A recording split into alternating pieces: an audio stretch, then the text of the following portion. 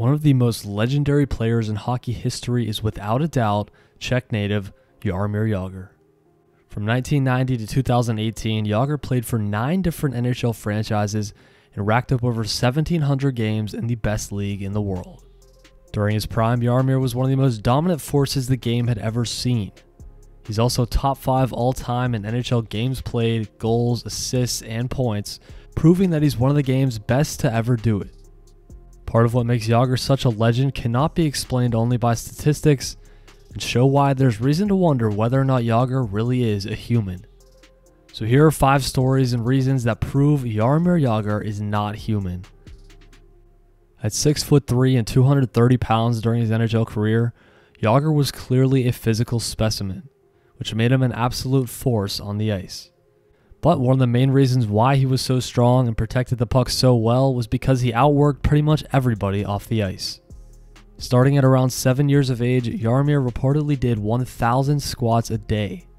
He would do this throughout his childhood and even at times throughout his NHL career, explaining why he had such a strong lower body. And while former teammates would say Jags didn't always go 100% in practice, it was because oftentimes after practices, he would come back to the arena and training facilities to work out and skate by himself. Former teammate of Jagr when he was playing in Philadelphia, Jakub Voracek, told a story about when he was neighbors with Jagr and how one time when Voracek and another teammate were coming back from a bar at 3 a.m. with an off day the next day, he saw Jaromir in workout gear getting ready to go for a run. Jagr at this time was almost 40 years old and Voracek in his early 20s.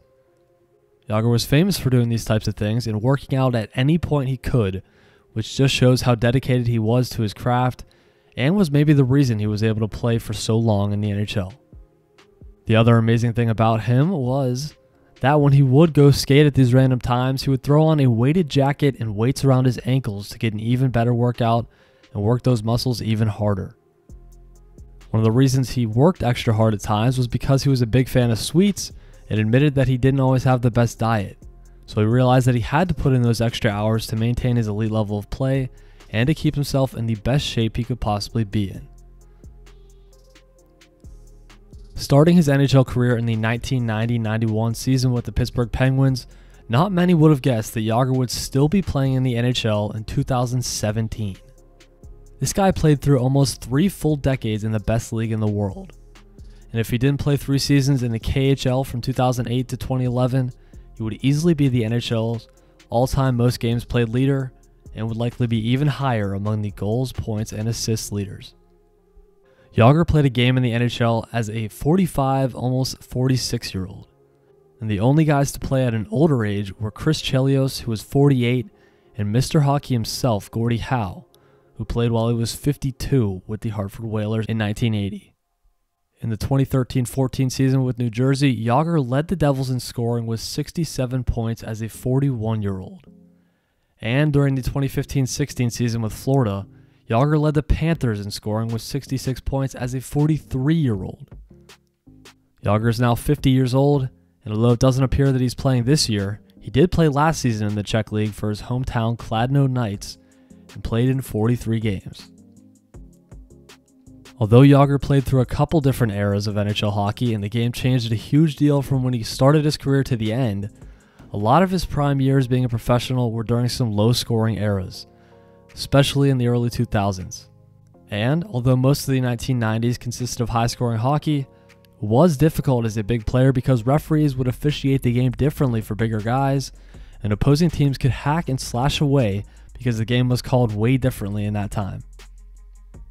Jagr won 5 Art Ross trophies during his NHL career, and all of them came in a 7-year stretch from the 1994-95 season to the 2000-01 season.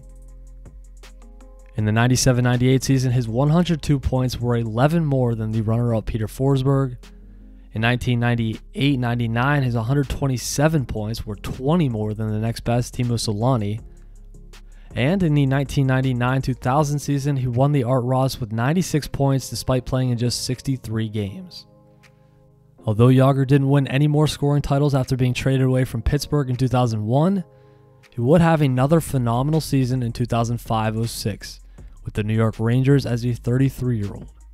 He would finish the year with 123 points, second only to Joe Thornton, but would win the Lester B. Pearson Award for League's Most Outstanding Player voted on by the NHL Players Association. Jagr was clearly built to succeed in any era, which is why he found so much success throughout his entire career. Although Jaromir was clearly one of the best and most dominant players the NHL has ever seen, sometimes it seems like he almost doesn't get enough credit. The only players who won more scoring titles are Wayne Gretzky, Mario Lemieux, and Gordie Howe. And there are a couple seasons where if he would have stayed a little healthier, he probably would have won at least one or two more. Jagr also helped his team win 2 Stanley Cups in his first 2 NHL seasons, and if not for some big-time playoff upsets, he could have definitely won a few more. In addition, he went to the Cup Finals in 2013 with Boston and played pretty well in a depth role at 40 years old.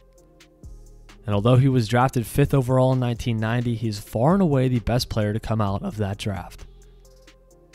And he's also top 5 in games played, goals, assists, and points, and is arguably one of the top 5 best hockey players ever. The elite combination of size and skill that Jagr possessed was what made him one of the most special players in NHL history. There probably isn't a player in history that could protect the puck and be harder to take off the puck than Jagr was in his heyday. And although he wasn't the fastest player on the ice, the fact that he was 6'3", 230 pounds, and had silky hands and scoring ability made him an extremely dangerous threat every time he stepped on the ice. When NHL players are asked to describe Jaromir Jagr in one word, almost every one of them says the same thing: legend. And whether it's the trademark long hair and mullet that Jagr basically made famous for hockey players, the longevity of his career, or the iconic salute celebration that other NHL players have paid homage to numerous times over the years, Jagr is truly one of a kind. He's also made an impact on the game that few others have, and that will probably never be replicated again.